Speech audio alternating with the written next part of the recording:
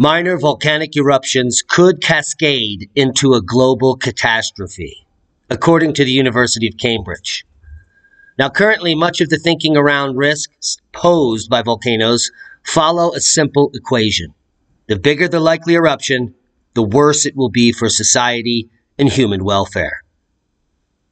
However, a team of experts now argues that too much focus is on the risks of massive yet rare volcanic explosions, while far too little attention is paid to the potential domino effects of moderate eruptions in key parts of the planet. Now, the team has identified 7 pinch points where clusters of relatively small but active volcanoes sit alongside vital infrastructure that, if paralyzed, could have a catastrophic global consequence. And these regions include volcano groups in Taiwan, North Africa, the North Atlantic, and of course, the northwestern United States, which we're going to talk about now. Now, volcanologists with the University of Oregon and the USGS say an eruption similar to Mount St. Helens will happen again in our lifetimes. Now, the last major eruption in the Cascades occurred on May 18th, 1980, when Mount St. Helens erupted. Leif Karlstrom, a volcanologist with the University of Oregon, says the likelihood of a volcanic eruption is very high. Now, Mount St. Helens has been very active in our lifetimes, and if we were to put our money on a volcano erupting, we would put it on Mount St. Helens. Now, we will see another volcanic eruption in our lifetimes in the Cascades.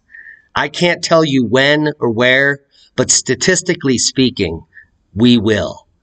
And a report done by the USGS back in 2018 highlights 161 volcanoes in the United States, and they rank the different volcanoes by very high risk, moderate, low, and very low. And you can check out the report for yourself. The link will be below.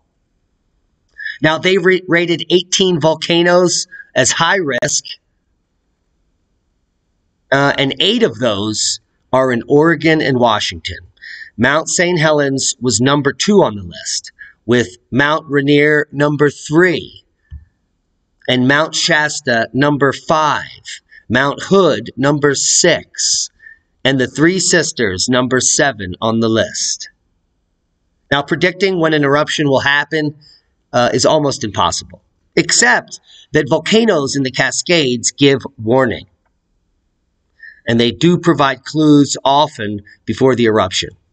Now, there are many clear precursors to not all, but most volcanic eruptions. A volcano experiencing unrest will exhibit elevated seismicity, so small earthquakes, you'd see ground deformation and the ground around the volcano swelling up in places. You'd see elevated gas emissions and other phenomena like ground cracking. Now, the volcanoes in the Cascades can erupt in 2 ways.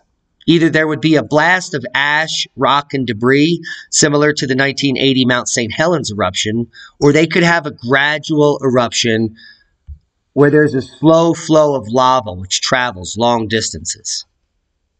Now, the run-ups to eruptions can be days, weeks, months in some cases, so typically we do have warning, especially in the Cascades. Any of you that are as old as I am remember Mount St. Helens. There was fair warning and people were evacuated from the region. Now, some stayed. So unlike the next big earthquake, volcanic eruptions typically provide warning, especially in the Cascades from our experience.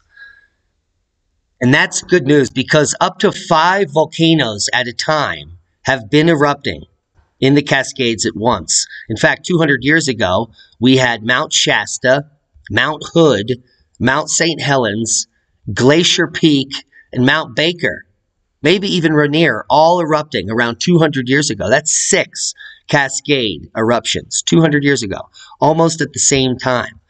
And we are due for more. Now, if you look at the periodicity of eruptions, Mount St. Helens looks like the best chance for the next eruption, but could be Lassen Peak, Could be Shasta. Could be Hood. Could be Glacier. Could be Baker. We will have warning. There'll be seismic swarms. There'll be ground deformation. There'll be magma being put in place before the big boom. Now, what I find interesting is that we've renamed all these volcanoes. They had original names. And the Yaina eruptions, or the Cascade eruptions, they're now called, all of the volcanoes have original native names. And I will link you to this map if you're interested below. And that's a boom to knowledge. Hope you got something out of the video. The Cascades will erupt again in the near future, and we will have warning. So watch the channel, subscribe if you haven't, share this with like-minded people, and be safe in the meantime.